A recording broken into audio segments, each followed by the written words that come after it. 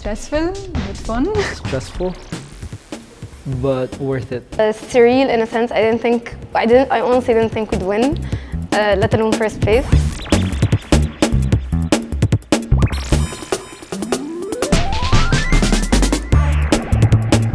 So our project was basically to build a mechanism that can be used in order to drive a robot that moves like a dog moves. It started as a project in a course. It was called Mechanical Systems. But then our professor, Dr. Mustafa Arafa, told us about the competition because it was very relative to the course. And we thought, why not? We joined the competition with a second version or a little bit improved version, and then we got accepted. And then before we traveled to California to present our work, we developed it even further. A climbing mechanism to be implemented on wheelchairs to help disabled people climb stairs without the assistance of others.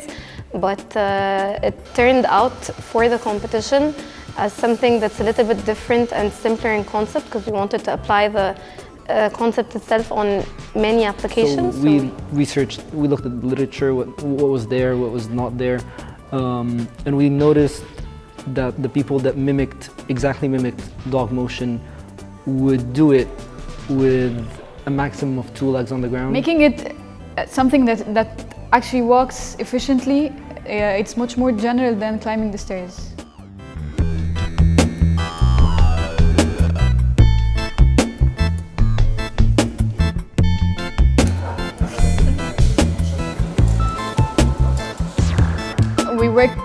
We manufactured the bolts and the stuff we needed in the mechanical workshops, and then we needed some stuff from the robotics club. So most of my work was, just design on the computer, 24/7, just, on the computer, designing. The rest of my team would stay maybe in the workshop.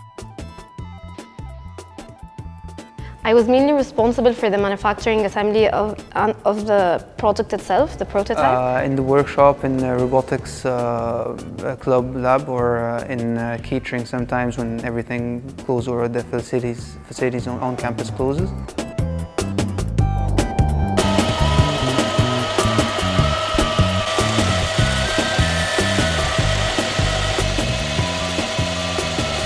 The most challenging thing in the competition itself, I think it was the integration between the electrical and the mechanical parts. Every time we manufactured something and started assembling it, we'd find a defect in design, an error that wouldn't make it work properly, so we had to start the entire design process again.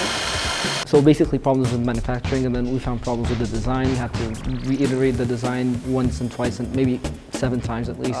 The main challenge was that we had to rebuild the robot again in America when the security TSA fried all the components, the servo motors and the breadboard and everything. So we had to buy everything from there and rebuild it again the day before the competition. And we had to find motors there and batteries. We didn't even travel with our own batteries that we tested the robot on because we weren't really sure about how batteries are treated as baggage. So it was tiring at first. Of course, after we've presented our work at the conference, it became calmer. We were very hyped up. We didn't think that we'd have a chance to win first place. When we got first place, it was like, whoa. It was amazing.